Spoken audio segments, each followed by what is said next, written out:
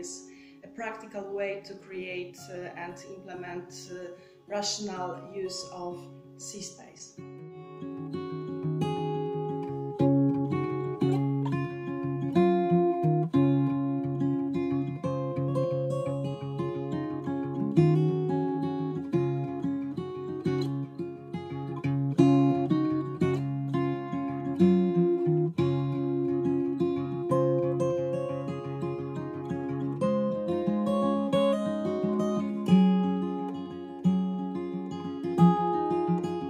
The main aim is to increase the quality of labor force engaged in MSP dialogue and the number of people who understand the impact and influence of marine governance in their daily work.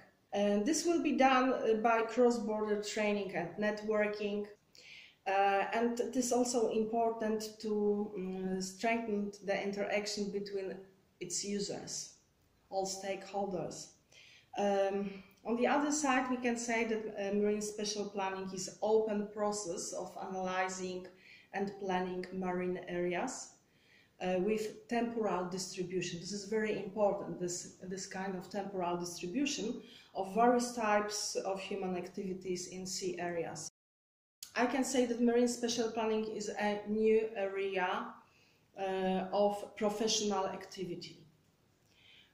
However, the most important thing is creating an educational platform for young people in order to ensure adequate level of communication and create a common MSP language important for sustainable development. We can say that marine spatial planning instruments such as, for example, Marine Spatial Plan are aimed at organizing the space for its sustainable use.